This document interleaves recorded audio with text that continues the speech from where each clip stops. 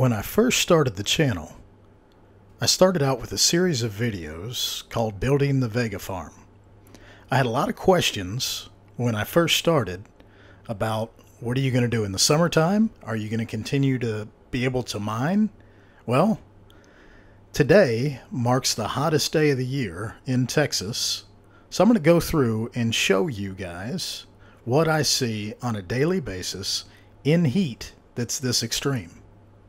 No AC, just airflow, mining outside with Vega 56 and 64 blower cards.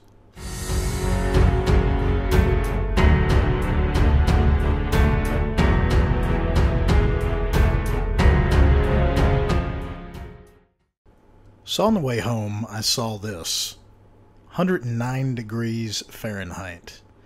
Now, it's a car thermometer, maybe it's wrong, but if you look at this is what Google says the current temperature is in my area. So my car says it's 109, Google says it's 107. Let's just split the difference and say it's 108. Inside the shed is really where it matters. So as soon as I got home, I went in and took a picture of this old school thermometer. It's old school, but it always seems to be really, really accurate, at least in my situation. Now, what really matters is what it says, because that's the environment that the cards are currently in. So you can see there's a couple degree difference between what's outside and what's inside. That also means I have pretty good airflow through the building to be able to keep the temperature within 3 or 4 degrees of the ambient temperature outside. If you want to see my fan setup and how I built the shed and why I built it the way that I built it, you can go back and watch the video series. It's called Building the Vega Farm, and there's 11 parts total. Don't have to watch all the parts, but there at the end, I think it's video 11 and maybe video 10. It actually goes through and talks about the fan setup and the amount of airflow that I'm getting through and all that good stuff. So one last thing to note, when I'm not recording videos, I have a 1070 card that I go ahead and let mine through the day when I'm not using the computer. Obviously, when I use the computer, I turn off the mining. But in an air-conditioned house, this card reaches 62 degrees in the case, 62 degrees Celsius. All right, so let's take a live look at... This is a camera view of pretty much the first 2 8-card rigs. Doesn't get the end of the rack. It's only about half the rack it's showing, but you can see this is a live stream from a computer I use to manage the network. You can see the cards are running. If you look really carefully, you can tell that this is a live feed. So everything is up and functioning. And then let's look at the middle rig, which generally tends to get the warmest. As you can see, the hottest card, and I'm going to go ahead and say this is generally the hottest card, is this number 4 56 card, Vega 56 card. It generally runs hotter than all of the other cards, and it's 68 to 70 degrees. So it's just a few degrees hotter than the 1070 card that I have inside the house in the air conditioning. Let's look at the other temps. It looks like they're all pretty well heat saturated right now, but 68, 69 degrees. Same thing, yeah, they're all pretty well heat saturated around the same temp. Yeah, 68 to 70 degrees so far.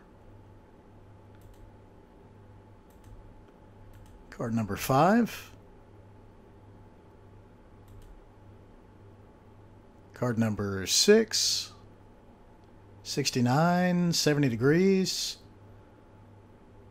And that guy, Interesting note about this particular card. I did a video a while back. I bought the card used, broken, and I put Conductinaut thermal paste on this particular card. So does look like that was a benefit. It's only a couple degree benefit in this kind of heat, but does look like it helped out a lot. So if you have a card that's overheating, generally the first thing that I look at is the thermal paste. They tend to have pretty bad thermal paste from the factory. And there you go, 69 degrees on card number 8. So looks like the temperature is pretty even across the board. See if I can maximize this a little bit so we can see all of them at once. Yeah, there we go. So you can see all the current card temps. Now remember, this is an 112 degree heat inside that shed right now. I know a lot of guys, you know, the fan speed is up there. That's about the norm. I run pretty high fan speed due to the fact that these cars are outside, and I would rather lose a fan than the GPU.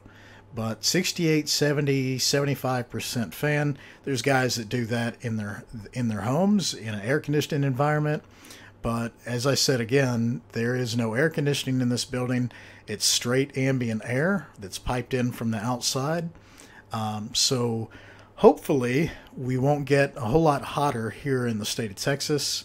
But I did want to give a update and show people that had some questions about middle of the summer what was going to come up. Did I need to put AC in? I had other guys that said airflow. And it looks like we're going to have to default to the guys that said airflow is the most important thing. If you can just get the heat away from the cards, that's the most important thing. Just getting that hot air away from the cards so it doesn't recirc. If it does recirculate, that's generally when you have heating issues. Like going back to the example of the 1070 that's in a case, a closed case, it's in a lot cooler environment, like 40 degree ambient temp difference. And it's only 5 to 6 degrees Celsius less than what these cards are experiencing in a 40 degree increase Fahrenheit environment. All right, guys, just a quick video update. Just wanted to show you guys what was going on in the Vega Farm. It's been a while since I did a video on that. If this is the first time to the channel and you like educational type material or how-tos, anything like that, please give me a subscribe, a like, and a share, because remember, sharing is caring.